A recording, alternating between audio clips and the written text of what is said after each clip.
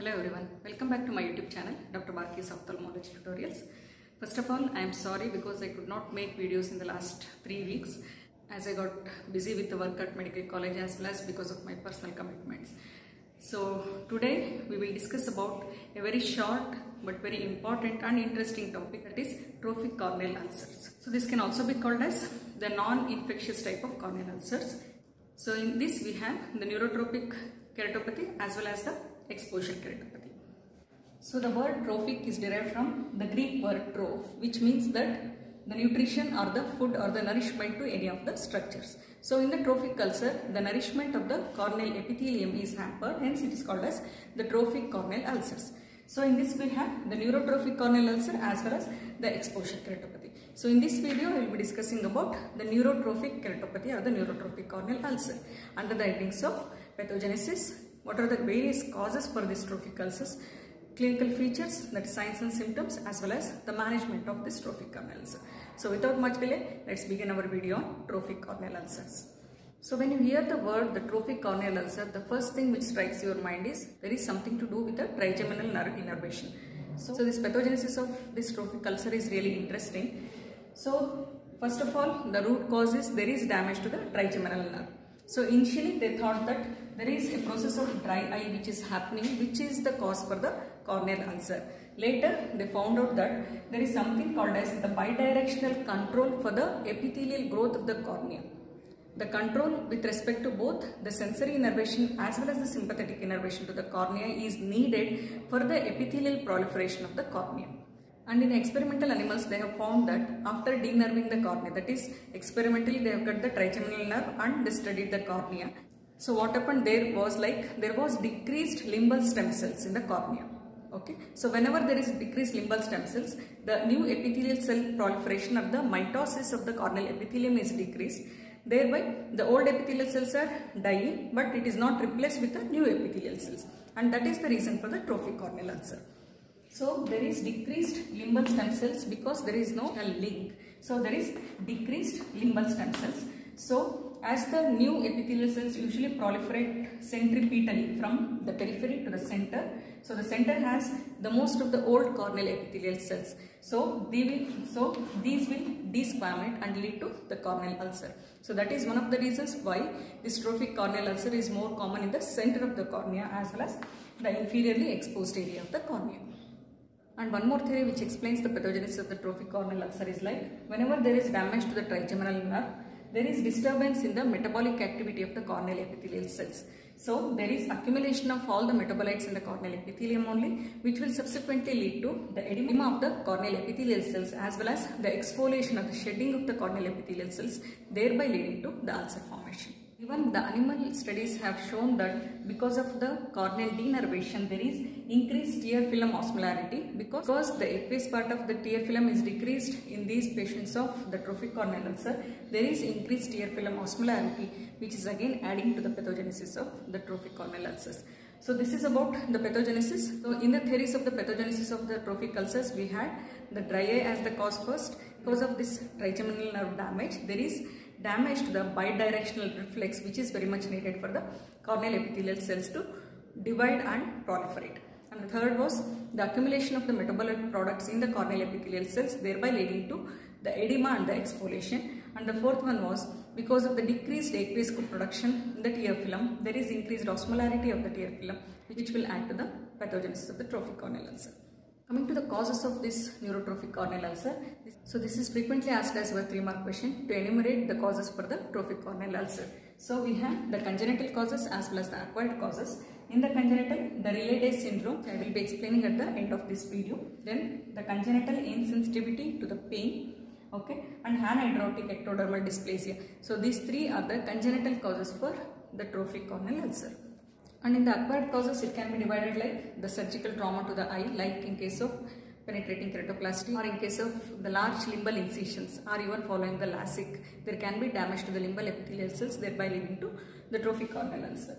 Then the cerebrovascular accidents like multiple sclerosis, aneurysms, and even the tumors like the acoustic neuroma or the neurofibroma, all these can lead to the damage to the trigeminal nerve. Infection, and this is the important cause for this neurotrophic ulcer. As you know, the herpes zoster ophthalmicus as well as the herpes simplex keratitis can lead to damage to the Gazerian ganglion, leading to the trophic corneal ulcer, as well as the Hansen's disease, that is leprosy, and even the syphilis can lead to the trophic corneal ulcer. And the fourth one, we have the topical medications like the topical anesthetic usage or the beta blockers like timolol, metoxolol, even the NSAID drops as well as the carbonic anhydrase inhibitors can lead to corneal hyposthesia. And even the systemic disease, that is diabetes mellitus, both type 1 and type 2 can lead to trophic corneal ulcer because of chronic hypoglycemia. And the trigeminal neuralgia, as you all know, the treatment for which is sometimes the alcohol blockage to the Gazerian ganglion, which will lead to denervation of the cornea, leading to trophic corneal ulcers.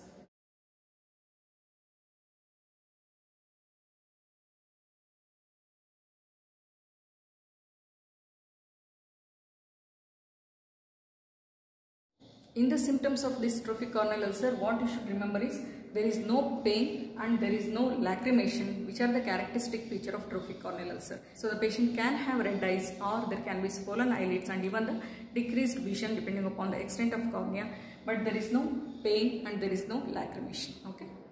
So coming to the signs of this trophic corneal ulcer, when you check the vision, there can be decreased vision depending upon the extent of the ulcer. The lids, there can be edema or the swollen eyelids, and the conjunctiva will show the ciliary congestion or the circumcorneal congestion.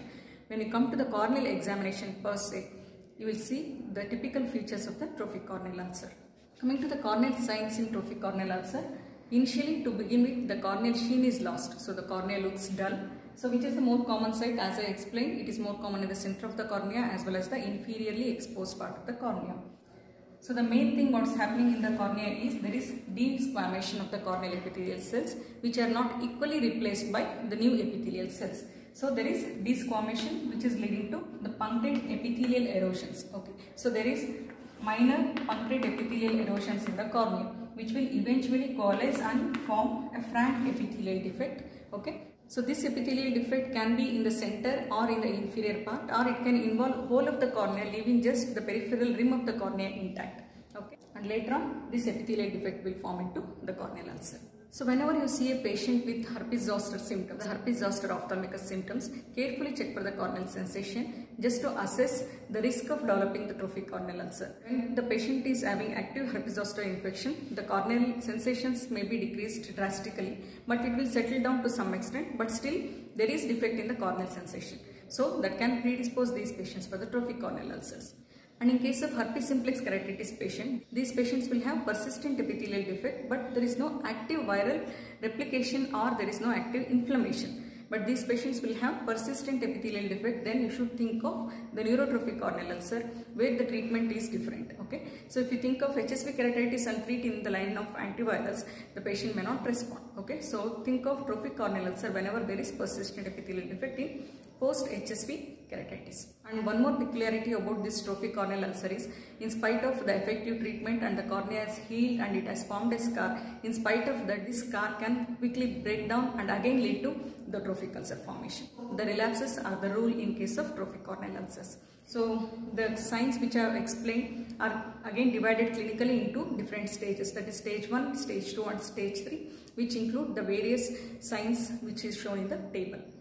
So coming to the management of this trophic corneal ulcer, so the management usually involves the investigations as well as the treatment, but in the trophic corneal ulcers there is no specific investigation. Just try to find out the cause for this trophic corneal ulcer or the cause for this trigeminal nerve dysfunction. And if you can find the cause, try to treat the cause wherever it is possible. Then the treatment is in line of dry eye treatment, like you should give plenty of lubricating eye drops as well as the lubricating eye ointment which are preservative free, like benzalkonium chloride, which is used as a preservative. And as you all know, the other treatment options in the corneal ulcer like the cycloplegic drugs as well as the topical antibiotics you can use, and with a plenty of lubricating eye drops treat the trophic corneal ulcer. If not, then go for matrix metalloprotein inhibitors like the tetracyclines, which are given to prevent the melting of the cornea. Okay, you can also go for corneal collagen cross-linking, which will strengthen the cornea to some extent, thereby preventing the complications of trophic corneal ulcer. And you can go for autologous serum drops which can be used, or even the neuropeptides as well as the neurotrophins. All these three options are still in the experimental stage, but they have found success to some extent, but still they are in the experimental stage. And you can go for the amniotic membrane transplantation whenever there is large epithelial defect of the cornea.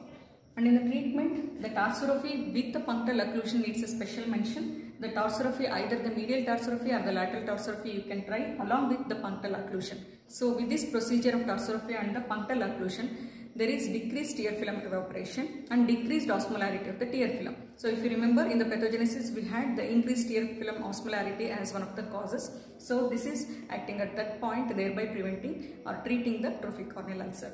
So when you do the tarsorrhaphy, it should be intact or should be there in place for 1 year along with the treatment of dry eye, that is with the lubricating eye drops. In spite of all this, if the cornea is not healing, you can go for the contact lens usage. The contact lens should be of low water content and high oxygen permeability contact lenses. The last resort is either you can go for the conjunctival flap or the penetrating keratoplasty. So these are the treatment options which are available for trophic corneal ulcer. So coming to this relay day syndrome, I thought of explaining this because this is frequently asked in your MCQ questions, which are all the features or the characteristics of this relay day syndrome. Okay, so the relay day syndrome, also called as familial dysautonomia, are also called as hereditary sensory and autonomic neuropathy type 3. Okay, so this is usually autosomal recessive in character, mostly seen in Jewish descent people. There is alachremia, okay, and there is vasomotor instability. Features are like decreased or absent deep tendon reflex. There is impaired taste sensation because of absent lingual papillae, okay, and there is relative indifference for the pain and the temperature. These are the overall clinical features of the relay day syndrome. That is, there was alachremia, vasomotor instability, decreased or absent deep tendon reflexes, impaired taste sensation, and relative indifference to the pain and temperature. If you come to the eye proper, what features we have? And in the eye, usually there will be persistent, dramatic, non-healing epithelial defects in the infants. Okay, so the epithelium defect will not heal, so that may hint towards the relay day syndrome. There is decreased aqueous part of the tear production because of the alachremia, and hence the features of all the dry eye. And there can be persistent epithelial erosions which will ultimately lead to the ulcer formation in the center of the inferior half of the cornea. So these are the features of relay day syndrome. So hope this video on neurotrophic corneal ulcer as well as a short note on the relay day syndrome is very helpful to all of you. If you like my videos, please do subscribe to my channel. Press the bell icon for further notifications. Please do like and share my videos and leave your valuable comments in the comment section. Thank you so much.